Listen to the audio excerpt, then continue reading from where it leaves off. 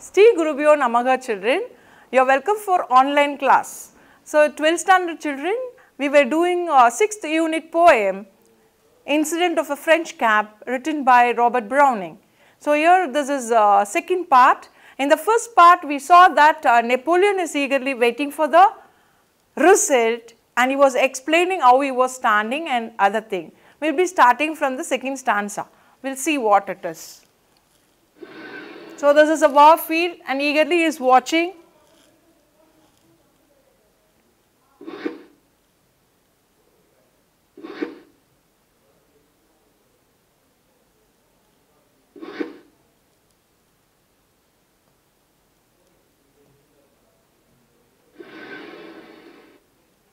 So Napoleon Bonaparte you can see.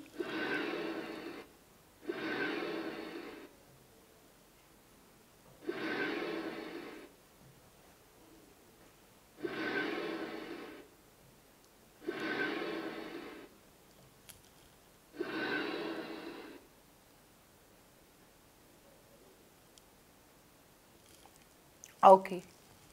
Children, we are going for the second stanza.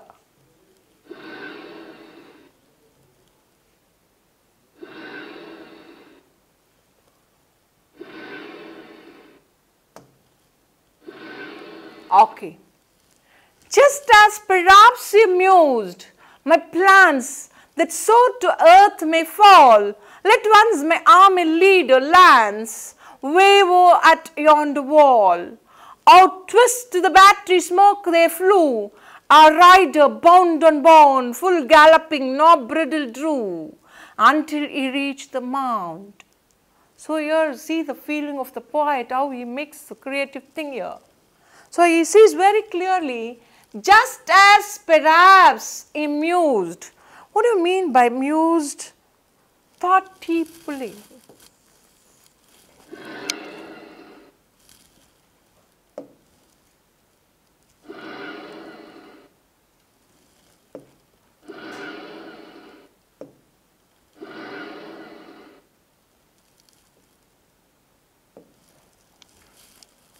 Mused, thought deeply.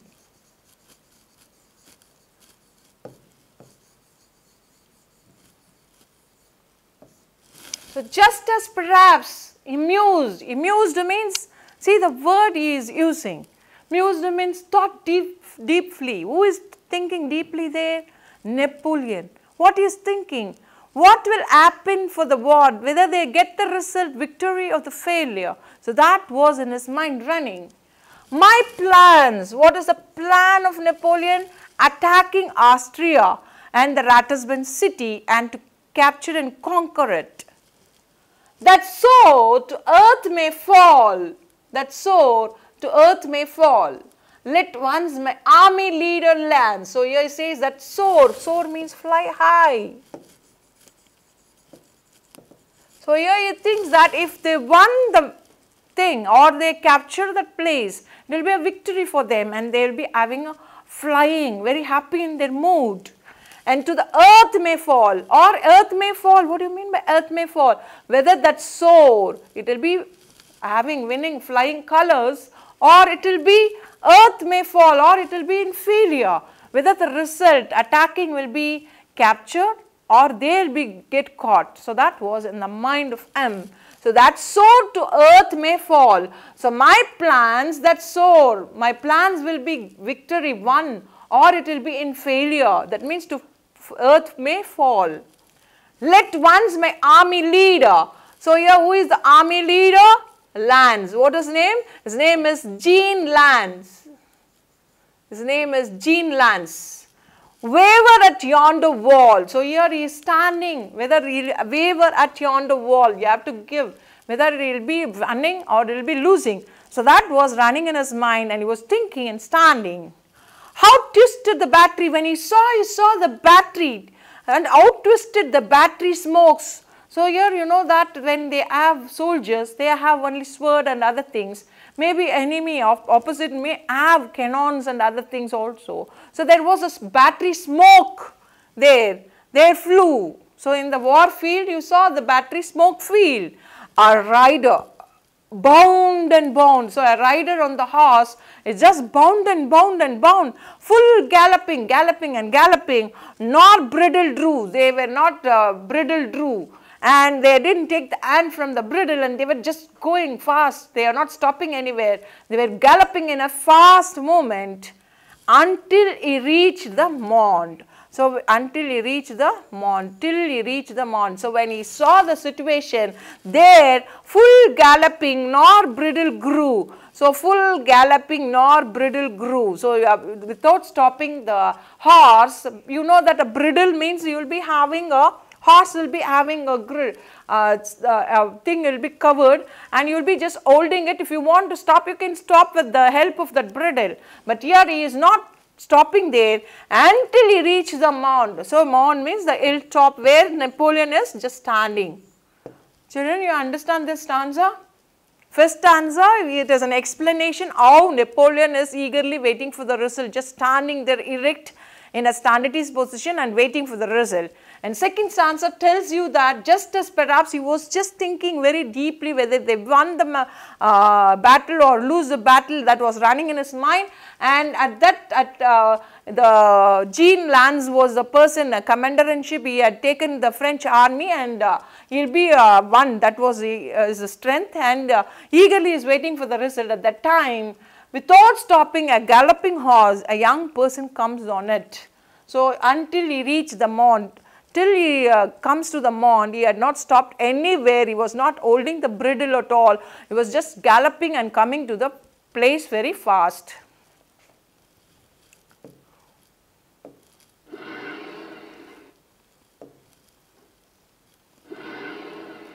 Okay.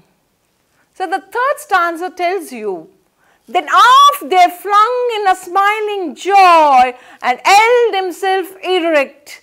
By justice as man a boy, you hardly could suspect. So tight he kept his lips compressed, scarce any blood came through. You looked twice here, you saw his breath, was all put short in two.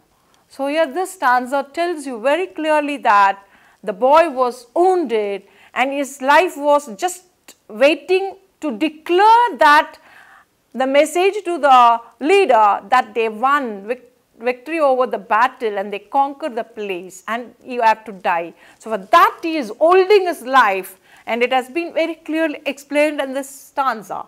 Then off there flung.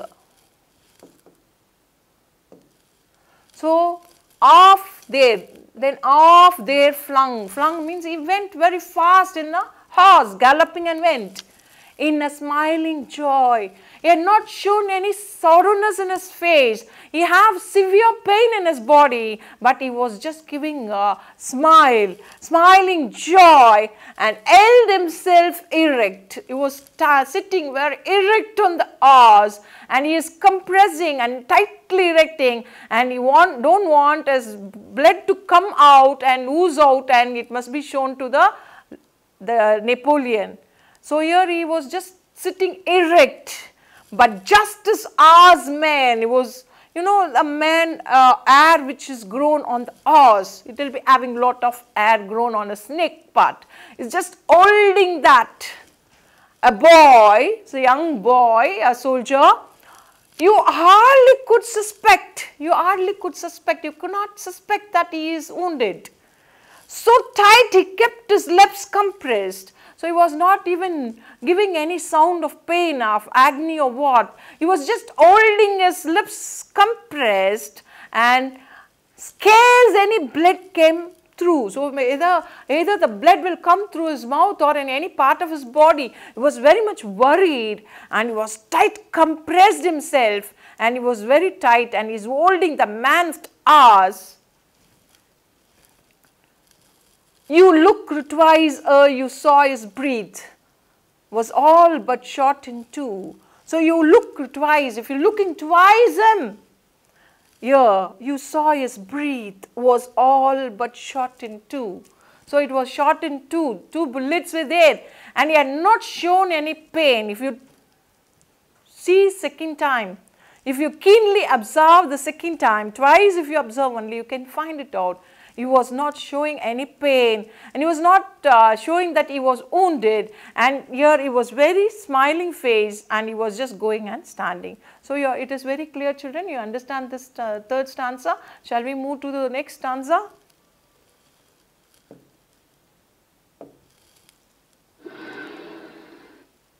So you can see how the war field is, so many had been attacked. Okay. Well, cried he, Emperor, by God's grace, we have got your Ratisbon, the marshals in the marketplace, and you will be there anon. To see your blackbird flap his wings, were I to heart's desire. Perched him, the chief's eye flashed his plan sword up again like fire.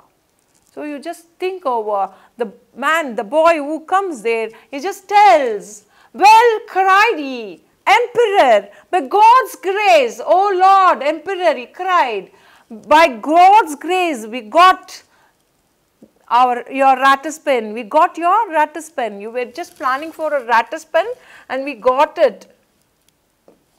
So here by God's grace, we got it by God's grace, and your Ratisbon, see the thing. So he is not saying our Ratisbon, he is saying that Emperor, your Ratisbon had been captured by God's grace. You know the head marshal, who is a marshal? The head commander, so your commander-in-chief, the marshal in the marketplace, he is in the marketplace, and you will be anon, you will be there soon. So here he says that we have victory over the place, and the marshal is in the city, marketplace. You can go and meet him. So soon you can go and you will be there soon. To see your flag, you will be just going there to see the flag bird. So here the flag you will be having, national flag like that, they had their flag with the bird, eagle. And your flag bird flap his wings, so it will be flapping his wings. So in a pride it will be saying that we captured you. The flag will be just giving you a message. Where I, so he says, where I, you will be going and seeing, where I, to heart's desire. I also has a willingness to come and see, but no chance for it. Because he is going to die in a time. See, he is eagerly want to see that. Where I, to heart's desire, even I am having a desire to come and see that. Perched him, the chief's eye flashed, his plan soared up again like fire. So when he heard the news of the victory, he was just very happy, and he was very, interested, that he was longing for the message, for the victory. And when he got, he thought that he'll be soared, means he'll be just flying in a color with the result. And the result was positive for him, and he's having a fire in his eye. Yes, a brave person will be having. So he feels, yes, I got Ratisbon. So that was his mindset, and that was his feeling. And here he shows. Okay, it is very clear. You understand this? Shall we move to the next answer?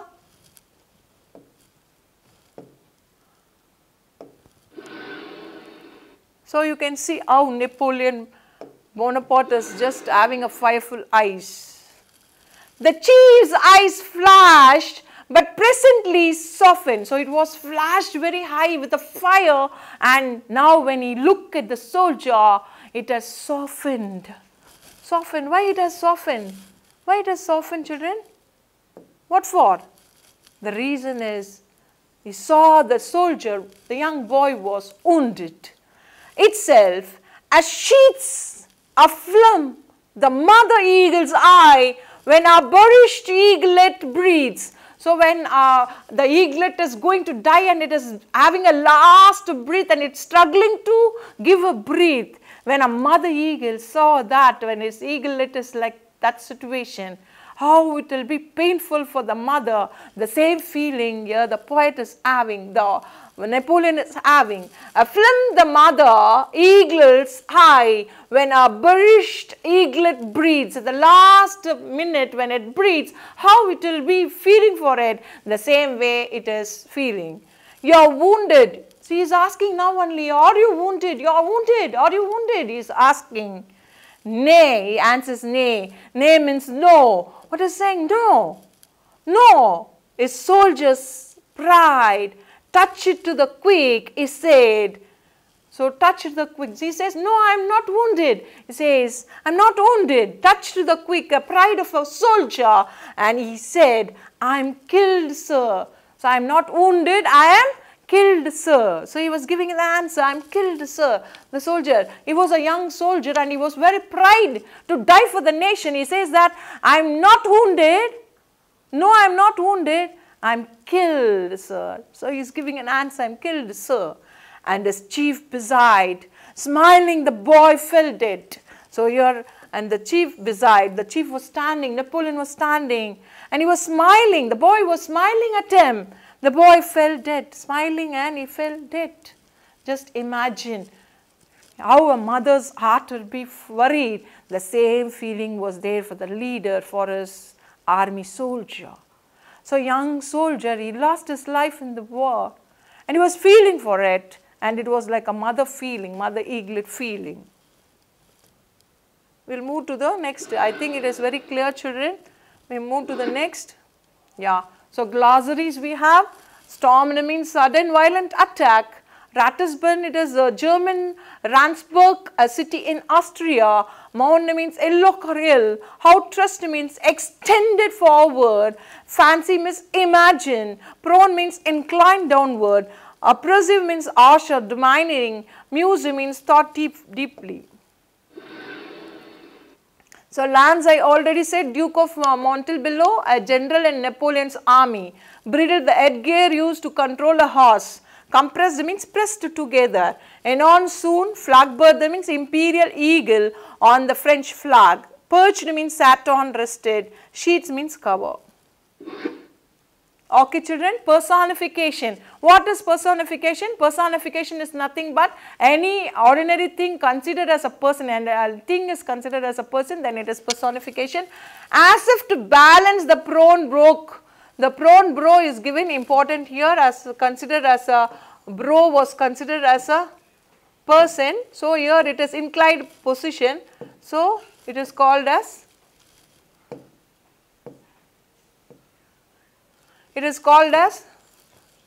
personification. Perched him. The chief's eyes flashed his plans. So here perched him. So here perched has been given importance. So it is. So simile, soared up again like fire. As and like is coming, it is simile. So soared up again like a fire. A film, the mother eagle's eye. So a film, the mother eagle's eye is also. So here mother eagle is compared. It is an implied simile. It is a metaphor.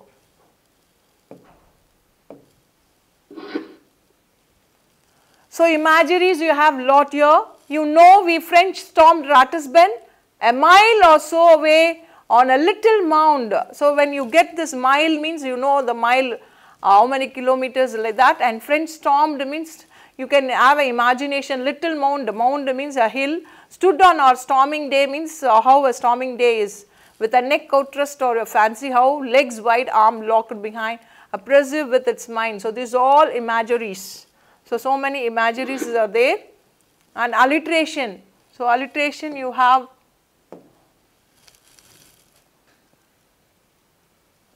storming and stood. Let once my army leader, land leader, and then let. So here waver wall and held himself. So any consonants that are repeated line is called as alliteration. Vowels, if you are getting, it is assonance.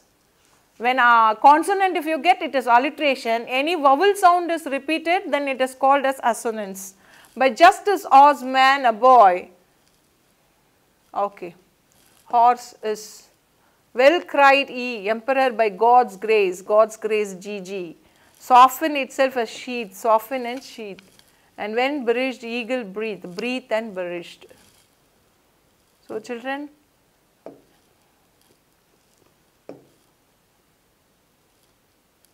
okay children,